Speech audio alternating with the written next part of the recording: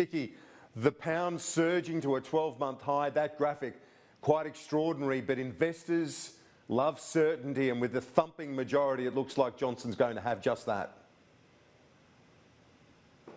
Incredible day, I have to say, at last, for both Britain and for the markets. I had money on a clear majority, but no way did I see 86 seats if these exit polls are correct. Now, as Ed Conway, the economist at Sky, was walking you through that just now, there's massive jump just when the exit polls were released. And as he said, it does, and as you say, reflects a new confidence in Britain. I'd love to see what Mark Carney is saying tonight at home, the governor of the Bank of England, who has been consistently negative all the way through ever since the Brexit referendum.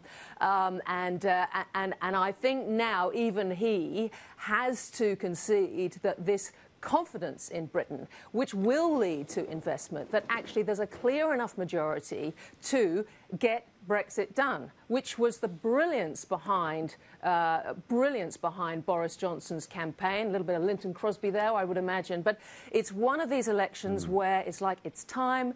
It's those three words. And from business's point of view, the consequences of having a Corbyn government, a Corbynista government for many people in business, was truly horrifying. So I think that confidence reflects that movement in the pound. But I wouldn't take away anything from Boris Johnson's victory, both in the clarity of his message and the fact that I mean, I actually do think the way he's been able to bring Labour across, not just the Brexiteers within Labour, but this confidence that they'll get out of this mess is very impressive. Yeah, indeed. And it's a perfect storm for Labour. Not only were they really ambiguous in terms of Brexit, this idea that Corbyn would do a deal but not necessarily back the deal, not to mention the doubts about him, his unpopularity, and then to have this clarity from Johnson that the British people obviously are craving right now, and certainly the markets are, as we saw the pound flying, surging. Well, exactly. And you only have to look at what's happened with the Lib Dems and Jo Swinson. Jo Swinson, I think, might even, her own seat might be under pressure there.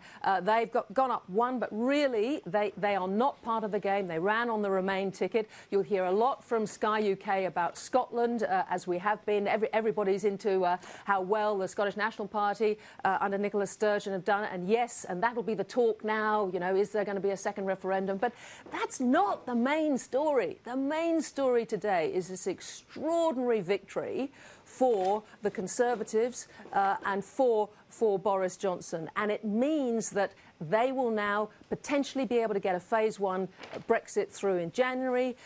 Potentially, I mean, if you look at his commitments, were he to get a stonking majority, it is all about getting Brexit done within a year, not delaying, moving to a new deal with Europe. I mean, half the Remainers, you know, were arguing that, oh, you know, it's almost as if there would never be another deal with Europe. I mean, this is about getting a new deal with Europe and moving on. And it's so important for markets generally. And, you know, I'm thrilled for Britain. Yeah, and you know, Ticky, talking to the British here, and I mean that they're officials in Australia as well, we talk about the New Deal for Europe, but this is a New Deal more broadly, isn't it, as well? We've got our, for example, our Pacific Step Up. The British have their basically the same name. I think it's Upstep or something. Basically, they're stepping up their presence in the Pacific. They want to do an FTA with us. We'll be one of the first cabs off the rank. So in terms of Australia-Britain relationship and relations on an economic sense, that again provides a foundation for that to be renewed.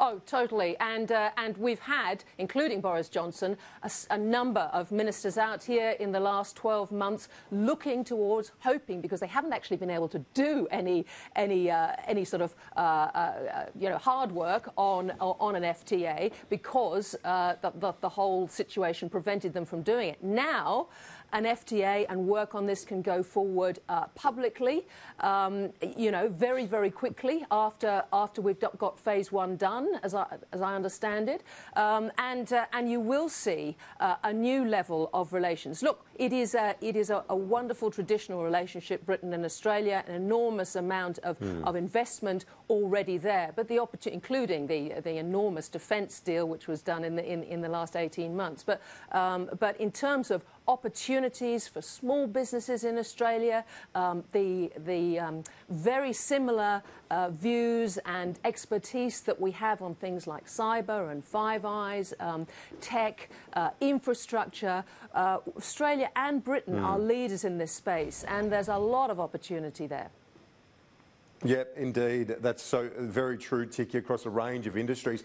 I think right now, within the Labor Party as well as vast swathes of the British community, certainly even in our community, there'd be relief that Corbyn didn't win, given some of his previous views and associations and so on. But what we've seen here is extraordinary from Johnson if the exit poll is proved accurate, because he's basically kept the Tories who wanted to remain, and he's won the Labor voters who wanted to leave.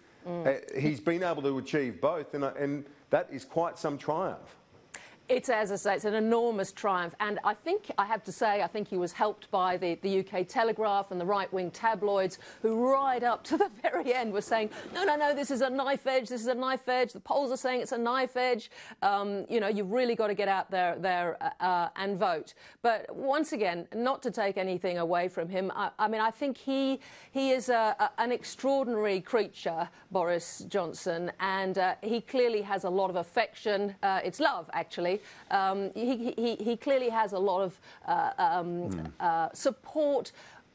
It's sort of almost like a Cool Britannia thing when Blair came in. I mean, there is this now identification with Boris Johnson as something great is happening with Britain, and I think that's why he pulled a lot of the punters with him, as well as, given that, you know, all the different issues that were mixed up with Brexit. It is a Brexit election. It's not just immigration. It's a whole lot of sovereignty, which I think people outside Britain find incredibly difficult to understand. But I think as a character and as a personality, he's been able to capture the heart of Britain. Yep, and Ticky, thanks so much for your insights. We'll talk